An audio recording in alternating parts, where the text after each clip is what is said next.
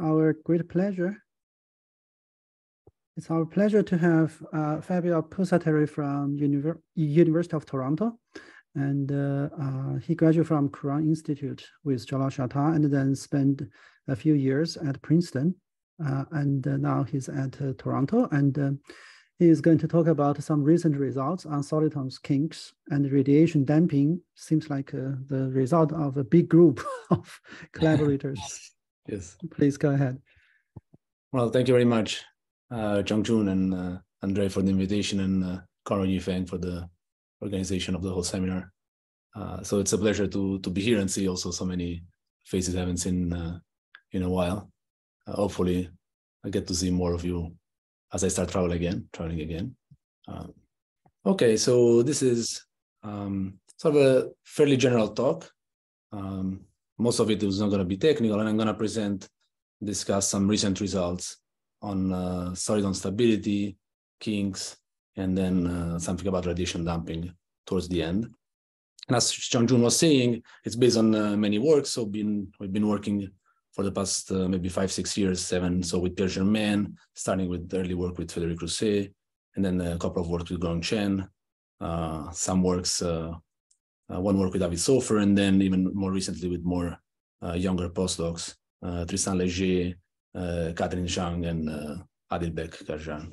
So I'm going to mention them again as I go through some of the results, but just in case I don't get to that.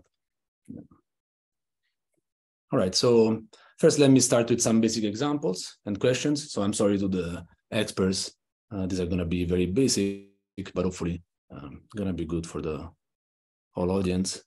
And then discuss what are the questions we're interested in, some general difficulties, what kind of classical methods are, and what we're trying to do to solve some new problems. And there's going to be like 2 main classes of problems. So one is one-dimensional problems, where we look at essentially field theories and arising Klein-Gordon equations, so massive wave equations. And we're going to see some results about stability of kinks and solitons. And then I'm going to talk about something in 3 dimensions, which is the phenomenon of radiation damping. It's kind of connected. All right, so see if I can. I'm trying to, okay, good. So in general, we're interested in nonlinear PDEs of dispersive or wave type, and in the dynamical stability or instability of special solutions, such as solitons or kinks. So kinks are a simple example of topological solitons. I'll say more about this later. And so the simplest, most basic example of a soliton, basically the first hit you get when you Google it, it's this picture here on the left, where you see rigged in an experiment. Essentially, you have a shallow and narrow canal. There is some force that puts in motion water, and it creates a nice, smooth, like hump profile like this, which peaks in the middle and then decays very rapidly. And this preserves its shape for a very, very long time as it travels. So this is essentially a KDV soliton, already found out about 200 years ago by Scott Russell. Now on the right, instead, there's some other special solution of some, in this case, it's an ODE, but then in the continuous limit, you will get a PDE. And this is a chain of coupled pendula here to the right. And you can see that, so they're kept together by some force here between them. And so starting from the left, they're pointing down, and then you have a solution where basically the angles rotate, you go up, and then it comes down on the other side, right? So, and this is an example. So if you take a proper scaling, then this chain of coupled pendula basically will converge to what's known as the Sine-Gordon equation, which I'll write later. But for now, let's just observe it's a special solution of a PD, let's say, that connects 2 trivial states. So one would be theta equals 0 and theta is equal to 2 pi, but it's not localized in space. So unlike the picture on the left, where the solution goes to 0 at both ends, like here you connect 2 states that are not equivalent. And so in particular, this solution cannot be deformed to something that has somehow trivial topology, if you wish. So this is kind of if it had a winding number of 1. Okay, so that's kind of, and one difference in practice is that this is a non-localized solution in space. And I'm having some troubles scrolling. Let me see if okay, it's a bit slow. All right. So then solitons are coherent structures in general that emerge from balancing linear forces and nonlinear focusing interactions in PDs. And they play a key role in our understanding of the time evolution of complex systems that are sort of supposed to be the building blocks of the whole dynamics. And of course, they appear in many areas. Mostly I'll discuss field theories, maybe some quantum mechanics. Now, it's a very classical subject, the study of stability and instability of solitons. Now you have just some names. Of course, there's many contributions through the years, starting really like Strauss, Weinstein, and Bates and Jones, and so on. And but if you think about topological solitons, there's much less known from a mathematical kind of analytical point of view, right? This is something well known and well studied, I guess, in math physics, but from the analysis point of view, much less, even for simple 1D examples, such as the kink of the previous slide. And so this is one thing that I'd like to understand. Sorry, still. Okay. So what's the general goal will be to describe globally in space and time the dynamics of physical systems that have these special solutions. And of course, we should start with something that is close by.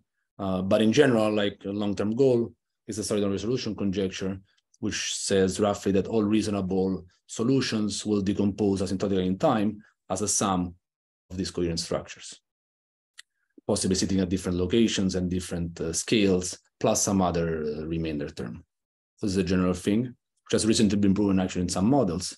And it's not really our goal because we want to look more at topological solitons, and there we really can't say things only locally, if anything at all.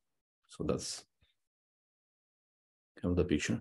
Now, in practice, so practical examples. So the first one is KdV, which is essentially the first picture on the slide, where you have this Koch -2 soliton that travels at speed c with amplitude c. At speed, actually, yes, c to the 3/2. Well, speed c, actually, yeah, sorry. Then,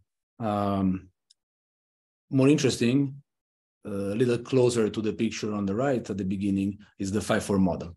So here, you have a wave equation, squared minus dx squared, and then a nonlinearity that's coming from an energy density given by double well potential. And so you see 0, and so here 0 is a solution, of course, but also -1 and 1. And phi naught, the tangent hyperbolic here, is a solution that connects -1 at -infinity to 1 at infinity. It's probably the simplest example of a kink. Now you could replace the nonlinearity by something else. So you could change the potential energy density. So if this is the double well, then you get the 5-4 I just showed. But you could have different energy density profiles. So in general, phi0 is called the kink. And as we observed, it's not localized in space.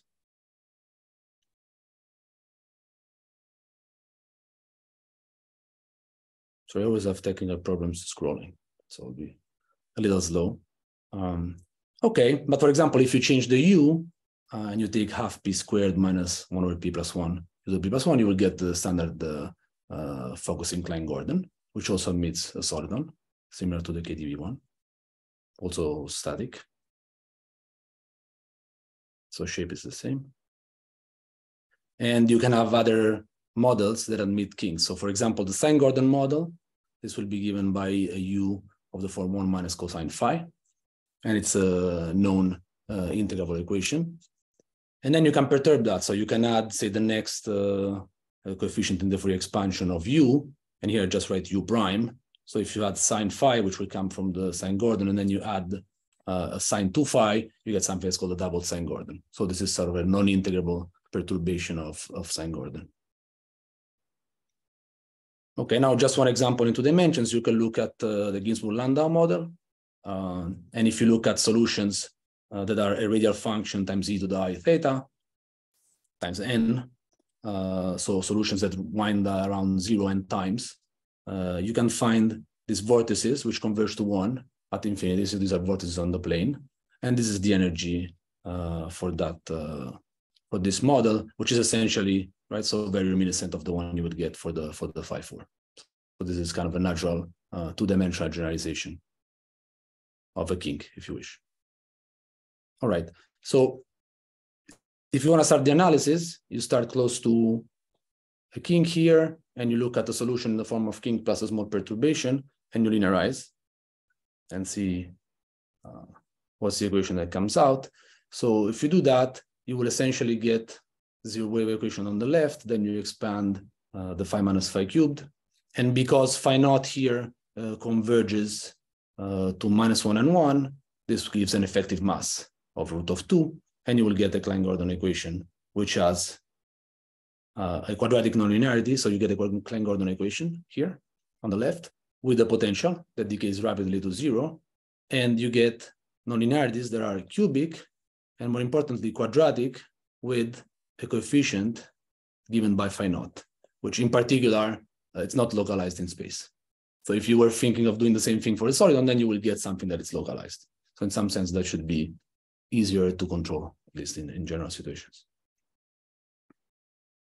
And then if you want to analyze this, you have to, well, understand, I guess, these PDEs at the linear level first, and then at the nonlinear level. And the equation then that we want to address is that of asymptotic stability in time. So you give initially a state phi where u is small and you're close to the kink phi naught. And then you want to study for a long time the evolution of u. Okay, and if possible, prove that maybe you have some decay over time and you converge something. You converge back to something that has to do with phi naught. This is just by means of an example of what one would like to try to do. And so in all these models, you need some linear analysis to know the spectrum of the linear operator. And this will tell you some properties of the time evolution, at least for linear solutions. Then you try to prove that these properties, if you can, pass also to the nonlinear solution. And then you need some nonlinear analysis. And here, one thing that it's harder with respect to standard solidons is indeed that phi naught does not decay to 0. Okay, so you're really dealing with the quadratic nonlinearity. And that's what was one of the things that kind of got us started with the Pierre Germain and try to understand these equations in general with quadratic nonlinearities as arising from these models. Right, so in general, the ideal result you try to get is the following. So you want to write your solution starting from a vicinity of a kink, has some possibly modulated version of the kink, because the equation has some symmetry, so this kink could move. You could have more symmetries of the equation. And then some kind of radiation component, which you can think of either some kind of small copy of a small linear solution, or something that decays fast. And then depending here on the spectrum, you may also have like some other parts that are arising from the presence of discrete spectrum. So, and it could also be stable. So we'll see an example in 3D about this later. But we don't have this picture essentially for any kink. So we have simplified pictures where there is no modulation. So the kink is static, stays there. And then you have a perturbation that decays, and we can say what the behavior is. But in general, this is what you would expect. Right. So before going into how we analyze these models, there's other notions of stability one can look at. And the first one is orbital stability. So for example, for this model, this is known from the 80s, but in general, there's a general theory starting with Strauss, where you try to prove that your solution, say in an energy space, stays close to the manifold of, in this case, the kink, modulated by the symmetries of the equation. So you start close epsilon, then you stay epsilon close. Then you can prove something slightly stronger, which is, or actually quite stronger, which is if you look at the perturbation, but you stay fixed in space on a fixed space interval, and then you let time go to infinity, then this goes to 0. So this is known as asymptotic stability, and it's sort of local in the energy space. So the perturbation doesn't just stay small, but also goes to 0, at least locally. And this, for example, for this model was proven quite recently and kind of revived a whole series of works and a lot of interest for these models. All right, so, and please feel free to interrupt, ask questions, and I can write.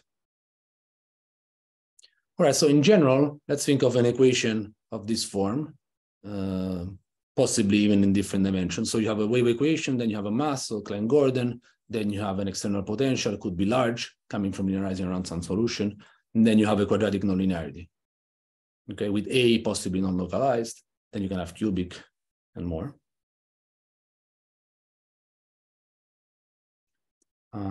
So in general, for these problems that we're interested in, the dimension will be low, the powers also will be non-localized and low, right? Starting with quadratic, say. This means that you expect from the nonlinear solution sort of a slow decay because of the dimension being low. And you can get by using linear theory or sort of more tools, classical tools like local decay or streakers. Somehow this can tell you something, but not the whole picture. And we also expect that the behavior of the solutions is more nonlinear, right? So we have to capture this nonlinear asymptotic phenomena. And in particular, what you need to understand first is take linear waves, say solutions of this linear equation, and study their interaction when they're localized, but on the background of a potential, right? So we want to pretend you start with two nice waves, they're localized, you evolve them, and then you have to do the product, of course, and you have to see how they sort of interact with the linear part of the equation. So this is something that I want us to do, and turns out not to be that simple. So if you didn't have V, so if V was 0, which is what we call the free or the flat case, for example, if you were perturbing something around the trivial state, then there are many classical nonlinear methods. Here I start only from the 80s, but even from before. So method of vector fields and normal forms. You can do Fourier analysis, multilinear estimates. So these are kind of things that have been used quite a bit. But now, once you turn on the V, you can't quite use these classical methods, and one needs to do something different.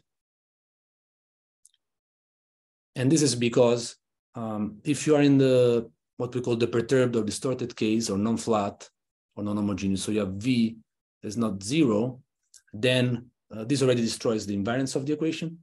So some you can recover easily, some are lost, and it's harder to recover them. So you can't really use commuting vector fields. Also, Fourier analysis becomes more difficult because now you don't have the property that if you multiply two functions, then the frequency of the output is the sum of the frequencies. So that we'll see more later how it manifests in the analysis. And because of all this, also you expect more coherent and kind of resonant nonlinear interactions. So these are things that we kind of know already in advance we have to deal with. And so we try. So what we're trying to do is to use the distorted Fourier transform, which is the Fourier transform adapted to the Schrödinger operator, minus Laplacian plus V, and try to use harmonic analysis in this context. So this is our approach. And so let me say just briefly what the distorted Fourier transform is, then I'll state some results.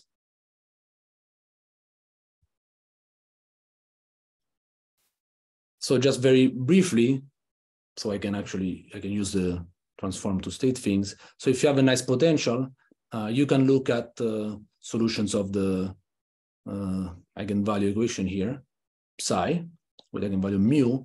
And if mu is mod of k squared, you have bounded solutions that behave like exponentials at infinity, as if v was 0. And then you can have also eigenfunctions with the associated negative eigenvalues. You can have different behaviors at mu equals 0, but let's for now not talk about that. And what you can do is essentially build a transform using these generalized eigenfunctions psi as you would use the exponentials. So superficially, not much is changing here. So you would take your f, integrate against psi bar, and this you call f tilde. That's the Fourier transform of f. And then you can also project on the eigenfunctions with negative eigenvalues and then reconstruct by integrating against psi. So here you take f tilde, you integrate against psi, and you get back f, adding back also the discrete projections. And this is something classical from the 50s and 60s, which we now try to use at a nonlinear level, so for nonlinear PDEs.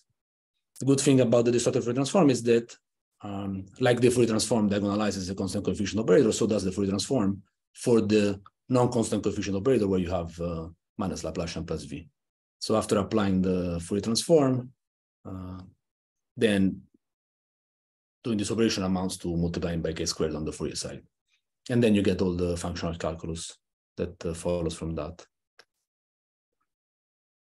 Then we'll see what happens at the nonlinear level.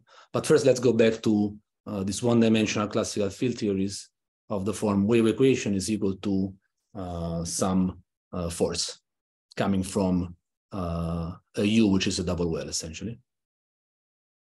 So you have these models that I wrote down before. So one is the phi-4 with this double well. You have the sine Gordon, and you have the double sine Gordon, where the potential now written slightly differently from before is this. And all of them admit kinks.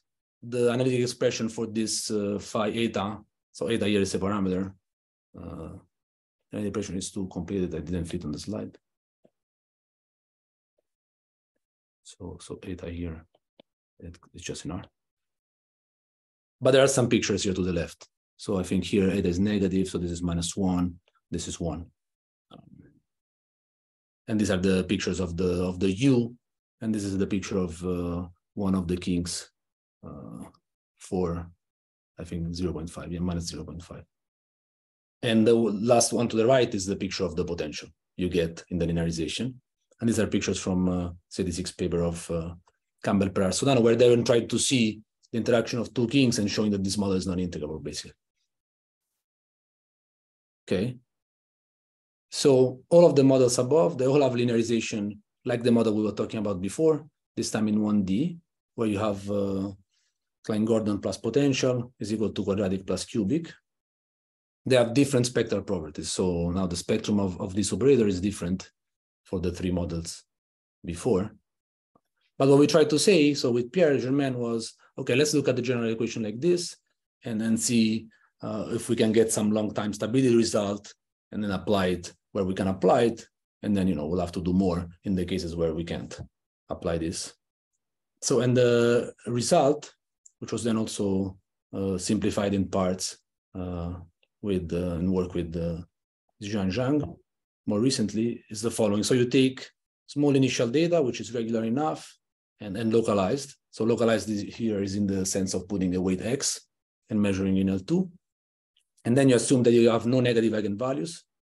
Okay, but that wouldn't be a big deal. If you can project them away, you can still work with that. And then we have a technical assumption that has to do with the behavior at zero energy. That maybe, let me not discuss it for now. So we assume that the distorted Fourier transform at the frequency 0 vanishes. Okay, so this will be true for some models, not for others, but it's a generic condition.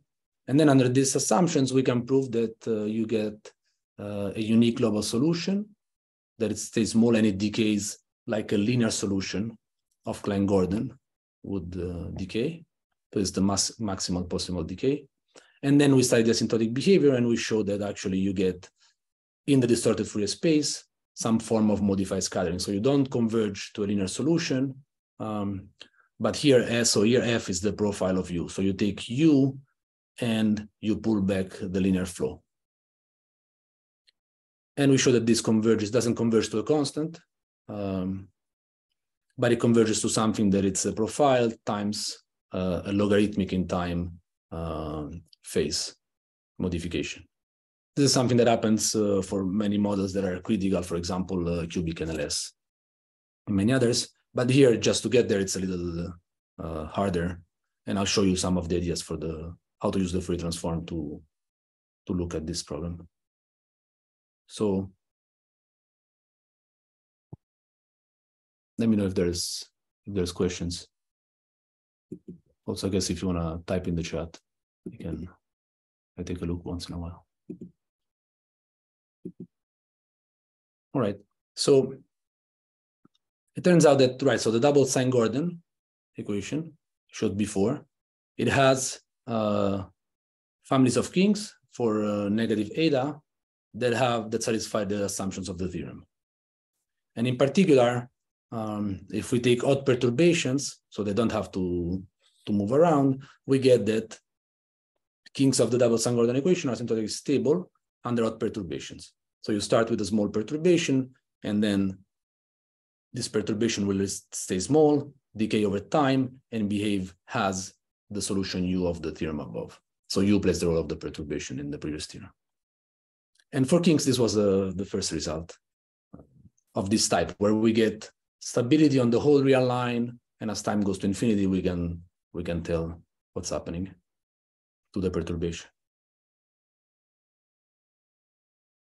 So now let me give some ideas of how we proceed.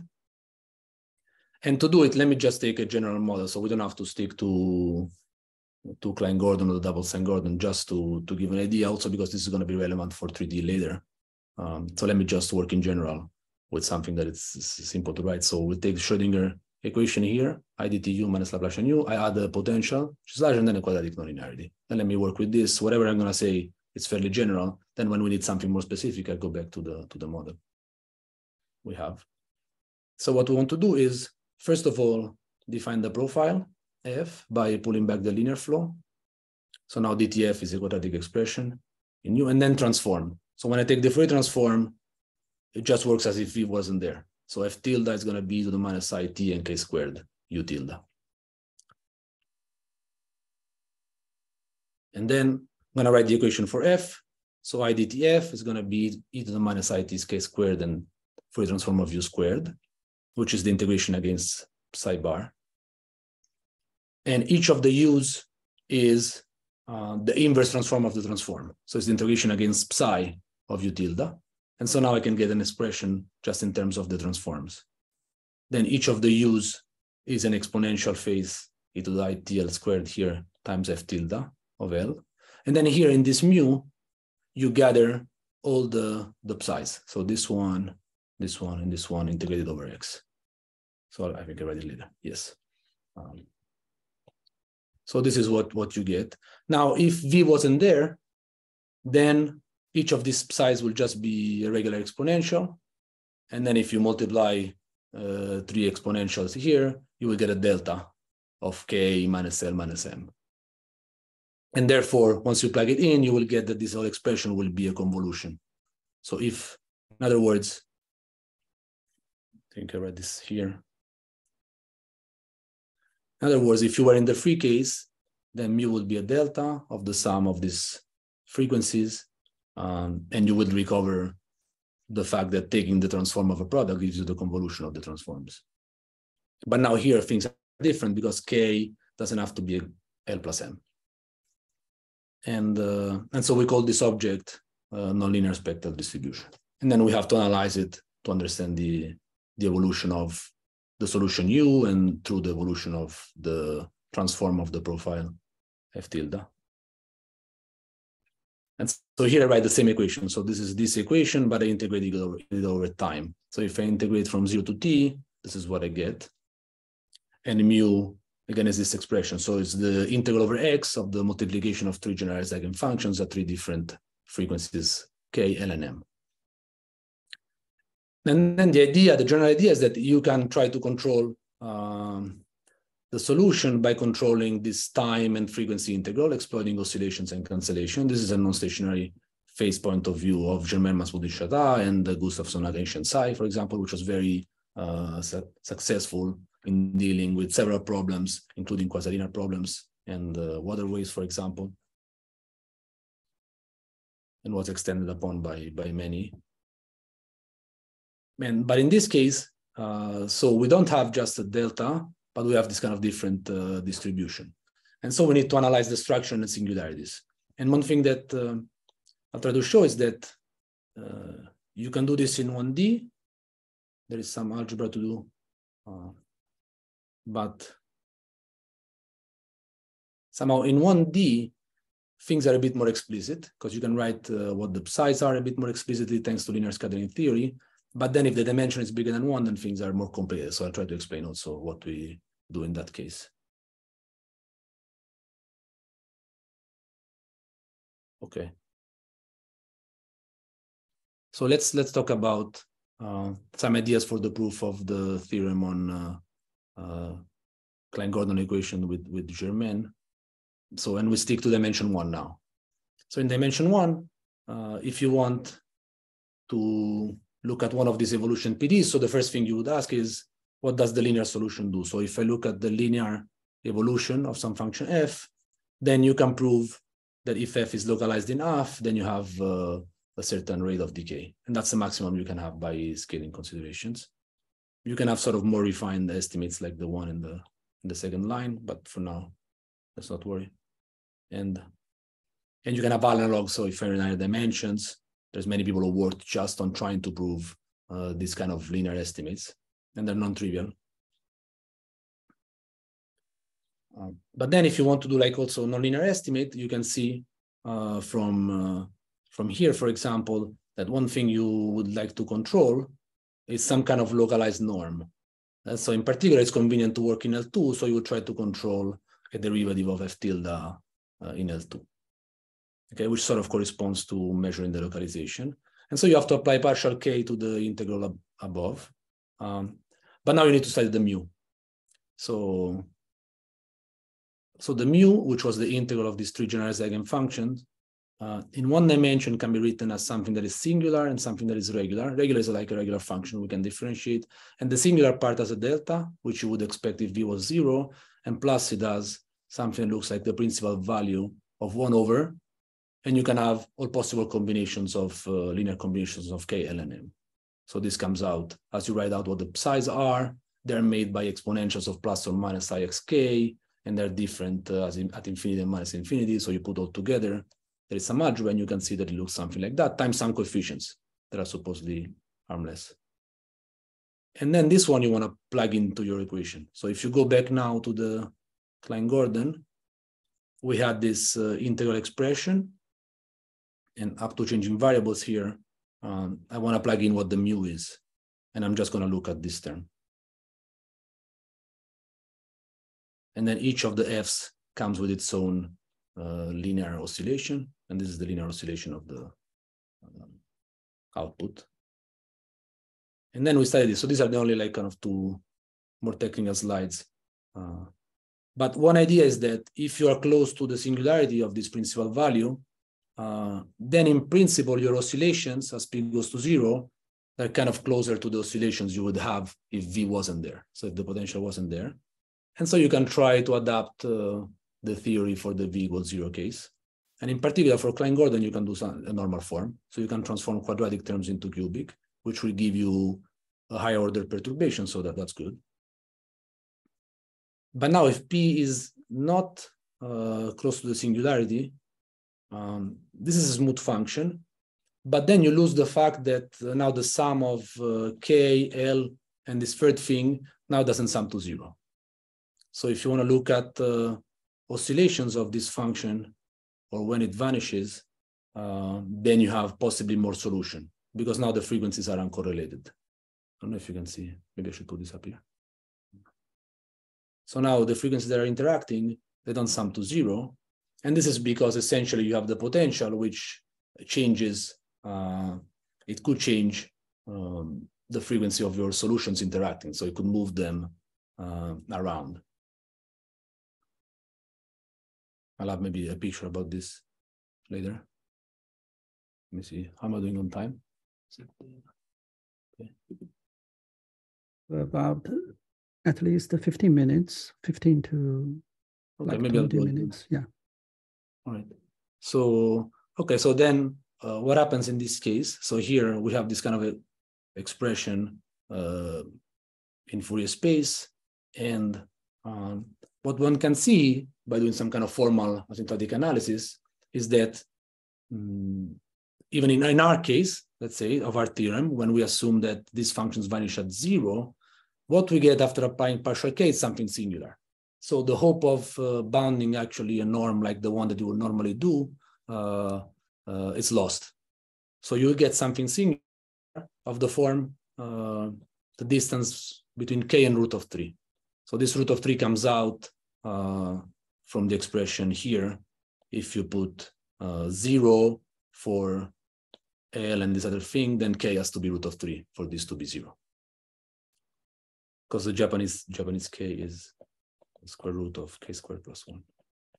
So if k is root of 3, this comes out to be 2, which is 1 plus 1. And then, so this is a bad frequency that comes out from this analysis. It's not in L2, so we have to kind of adjust the space where we try to bound our solution. And we see that if you were to multiply by a power of k, then we'll make it less singular. And so this is the type of norm, of course, kind of oversimplifying, but this is the type of norm you try to say. So you try to bound. So you try to say that partial k of f tilde is singular as you approach this frequency. Then depending on the problem, it may be more or less singular. Sometimes the problem may have cancellation, which actually prevent this singularity. But so we try to work in a space that is quite general and would allow for a singularity. And this is because maybe let me get to this a little later. This is because having singularities is kind of the general situation you expect. So also if you violate the assumptions of the theorem on the zero energy, so if you have something that's called a non-generic potential, you expect something that is singular, maybe even a bit more than that. And if you have something that's called an internal mode, which I'll discuss just in the next slide. So it's kind of a general situation. Even if you have more complicated spectrum, you expect at the nonlinear level to create a degeneracy at sub-bad frequencies. And this we can kind of handle, at least partially, in our theorem.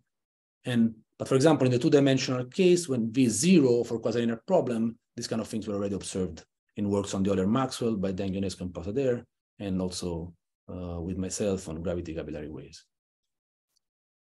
So we were able to kind of push this to the one-dimensional case and obtain some results for kinks. Okay, let me skip this part. So what is the general picture before I try to move maybe to 3D? Is the following. So the result with Germain is essentially about the trivial spectrum. So you linearize and nothing happens. So you have continuous spectrum here to the right of the mass. And then you have no negative eigenvalues, nothing at the bottom of the spectrum. Now, more things could happen. So first you could have negative eigenvalues. For example, if you look at the solitons of nonlinear Klein-Gordon, you have a negative eigenvalue. This is exponentially unstable, but you can still try to construct stable manifolds by sort of projecting that away and then study on the stable manifold the asymptotic behavior. Then you could have, now I'm proceeding from left to right on the spectrum. So you could have 0 as an eigenvalue. So 0 is always an eigenvalue due to translation. You can avoid it by imposing some symmetry so that things cannot translate. And that's what's been done so far. But for example, if I have a kink and it moves, is it stable? So this we don't know. There's no example for in the sense of stability that we're looking at. So stability on the whole real line and time going to infinity.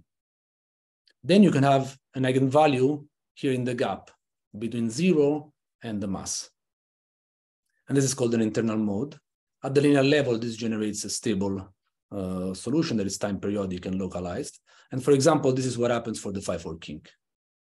And then the same question is, can you have long-time stability? And there's some partial results, for example, of the Lormaz-Moody, which I'll mention on the next slide. And then as we move more to the right, you can have a resonance at the bottom of the spectrum. In particular, this will mean that the value of the Fourier transform at 0 is not 0, which is what we actually assumed, right? That it was 0 in our theorem. And it's what happens for the Sine-Gordon kink. And then you can ask the same question about long-time stability. And there's some partial results, but the picture is still to be very much completed in one dimension. And so these are some results, or maybe let me put all of them here and then comment on some. These are kind of recent works. So you see above is the same picture with the spectrum, and then there's scholars where basically this says that these works address like one of these issues. There's many works by Kovacic, Martel Munoz on localized stability, so let me maybe not talk about this, although they're very important, starting with the one of the 5-4.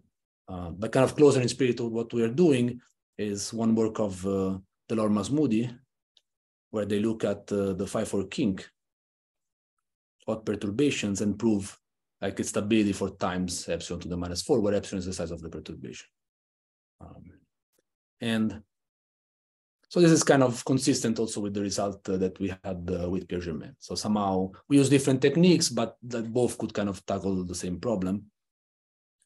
And then there is a full asymptotic stability result, like the one we want to obtain for odd perturbation of the Sine-Gordon kink by Luhrmann and Schlag, where here what happens is that the equation actually cancels the singularity. So that is a special null structure, and so one can get by also with simpler spaces. And then more works on solitons. So for example, if P is 4 from nonlinear Klein-Gordon, we could prove asymptotic stability and sharp decay. Now, if P is 3, there is a resonance at the bottom of the spectrum. There was just a recent result by Luhrmann and Schlag, kind of using this functional framework adapted to the singularity to get something almost exponentially decaying on the stable manifold. So this is, and then there's more works were done with Gong Chen, for example, looking at looking at here at the non-generic cases. So where you do have a resonance at the bottom of the spectrum. So it's red. In many prior works and sort of the build up to this. So maybe this is kind of the picture in 1D. Now maybe briefly, last, I guess, 5-10 minutes. Let's see what happens in 3D. So there's an extensive literature, of course, on solitons, but then we're interested in when you have low dimensions, so 2 or 3. Here, let's talk about result in 3D, and you have quadratic powers. So this will be models for the linearization around topological solitons. But even before we get to more complicated models, like even basic things, I think, were not understood until recently. For example, if you had a Schrödinger equation with a quadratic nonlinearity, or if you had a Klein-Gordon, same, with quadratic nonlinearity, possibly non-trivial spectrum. And so we had 2 results recently, well, maybe not so recently, starting from a couple of years ago. So on 2 basic models. So let me put them out. So one is, you look at Schrödinger, and you assume you have trivial spectrum. You are in 3 dimensions, and we can prove global decay and scattering for solutions for generic B without bound states for a quadratic nonlinearity. But I think main thrust of this work is that we set up the analysis of localized waves and this use of the distorted Fourier transform at the nonlinear level in 3D. Maybe I want to show briefly how it really differs from the 1D case. Although, of course, the starting point, the inspiration is similar. And then we had a work actually where we have spectrum with an internal mode. So there is an eigenvalue between 0 and the mass and a quadratic nonlinearity. So this was known for a cubic nonlinearity from work of Soffer and Weinstein, I think in 99 or 2000. And then we were able to do it for a quadratic nonlinearity. Essentially, this is the same as the 5-4 problem, but in 3 dimensions. So one gains quite a bit going to 2 dimensions in terms of decay, but then it's still non-trivial. And I'll show the theorem. And it's also what happens, for example, if you linearize around the quadratic, so a soliton of quadratic Kg, you also get an internal mode plus the negative eigenvalue. And we use somehow this Fermi-Golden rule, radiation damping mechanism. Maybe I won't have time to get into that, but something that was started by Siegel, beginning of the 90s. And then we observed that the solution already has a lot of kind of nonlinear features and growths that we were not necessarily expecting. So in some sense, solving this problem, although it's in 3D, it puts a lower bound, right? So maybe an upper bound on your expectations for the lower dimensional problem, right? So it gives you lower bounds in terms of bounds that you cannot beat if you go down to the dimension. So maybe just state the result. So we have a Klein-Gordon equation, but then we assume that there is an eigenvalue, right? So above 0, so in the gap between 0 and the mass.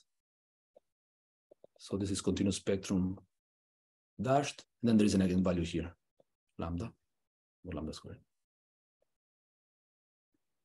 Okay, so what happens is that because of that, the linear equation has time periodic localized solutions, which are called, well, also internal modes by abuse of notation, kind of model topological defects, or as if you had a particle and then you wanted to interact with your continuous field U.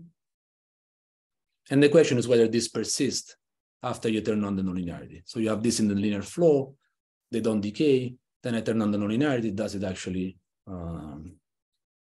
destroy these states? And it turns out that it does. And it was known that they're destroyed, but then from works of Siegel, and then it was proved in the cubic case what the behavior is of this, that are called metastable states that arise from this. And basically what happens is that this kind of solution will transfer energy to the continuous spectrum and then decay, but very slowly compared to a solution of the equation, either the linear equation or the equation without the eigenvalue. And so the idea is that if you had a physical model, then you should at least be able to treat this quadratic nonlinearity. And so the statement is as follows. So you look at U is your solution, and then you decompose it into something that is the projection on the continuous spectrum and something that projects on the eigenvalue and some amplitude A.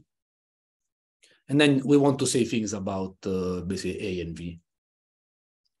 And the result is that if you assume essentially a non-degeneracy condition that has to do with a special frequency, which is the one that the internal mode would force.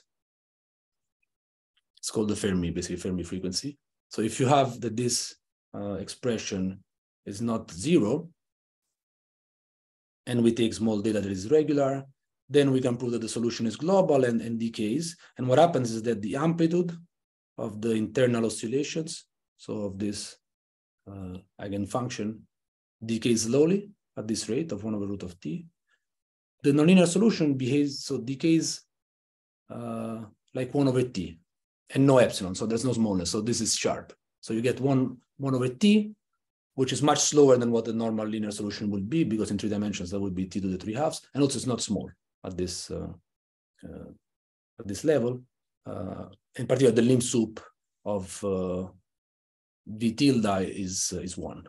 So this will be like a natural thing that you would expect. So you start small, you would expect it to stay small, but then it actually grows. And then we have also more things that grow. So if you look at the weighted norm, then it will actually grow at a pretty fast rate. And the idea is maybe how many minutes, 1, 2, or 5, then I can decide. Yeah, you can probably use a few more minutes. Okay, so just to give an idea of what happens in 3D. The starting point is the same as the 1D, where we write everything in Fourier space, and essentially have to look at an oscillatory integral where this mu comes up.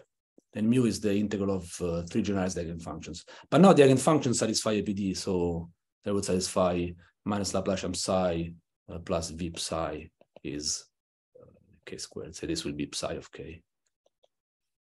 So in particular, at infinity, they will decay only like 1 over x, while in 1D, they decay as fast as V, basically. So, because in 1D, you will be solving an ODE. So we write, so in work with Soffer and then with the Léger, so we write psi as the plane exponential plus a perturbation, which decays only like 1 over x. And then we have to plug all of this back into mu. So first we expand a little bit more psi1, just as the radial scattered wave. And once you plug in, then you have to take expressions like this. So 3 of them, one at k, one at l, one at m, and then plug them into mu. And for example, one of the expressions will be plane wave for k, plane wave for l, and then this radial scattered wave at m. So you analyze this expression and you see how they look like. And they look like a principal value of, here's p, so mod p minus mod q, where one of the two is the sum of 2 frequencies. So for example, in the previous picture, I think p was k minus l and q was m. And then you have this analysis of the mu. you need some bounds for bilinear operators that have these as singular kernels. In particular, if you restrict them on annuli, you want to prove that they are bounded. They satisfy LP-LQ estimates. So Holder type estimates.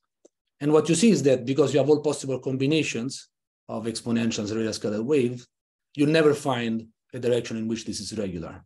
Because P could be K plus L, or it could be K plus M, or it could be L, or it could be M, and the other could be what's left. And so it's never regular.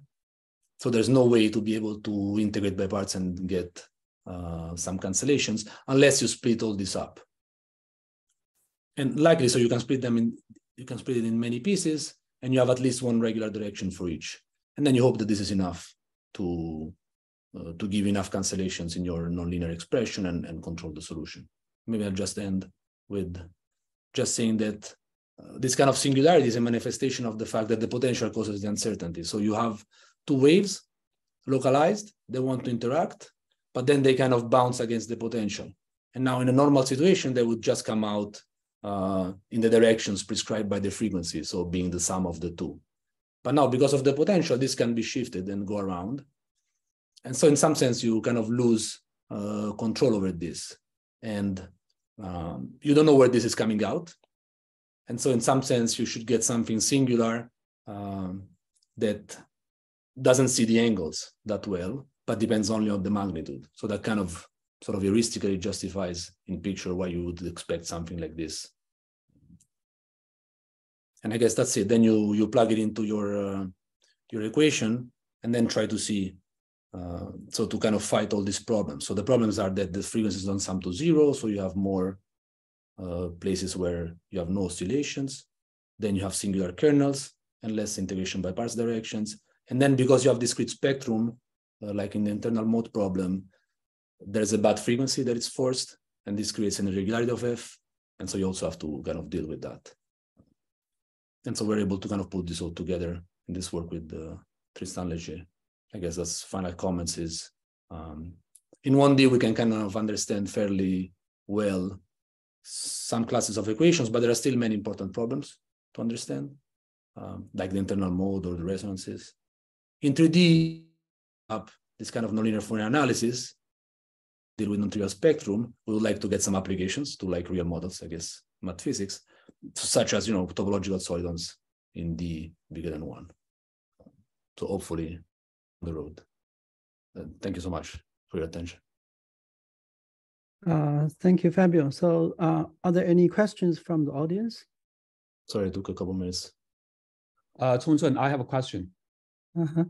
Yeah, so okay. So Fabio, you mentioned that there are like different models in terms of like different nonlinearities you put on the right hand side, and also you mentioned like the physics like real models. So my question is like among those questions, like try to understand the asymptotic behavior, like the composition of the solutions. What is the like from a physical point of view?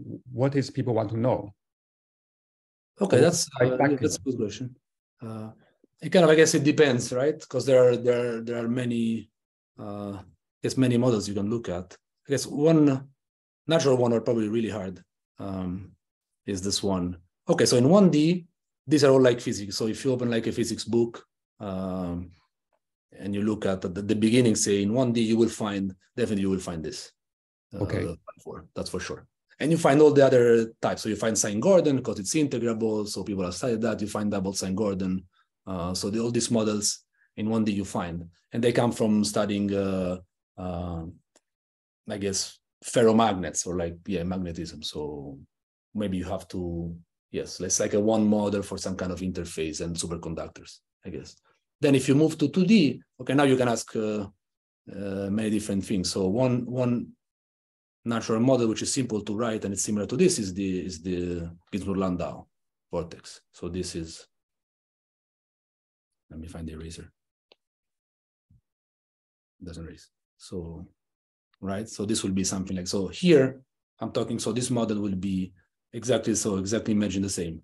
So, well, let's say phi tt minus Laplacian phi, and then it's phi minus phi cubed. So this is this model. This is exactly the same equation, right?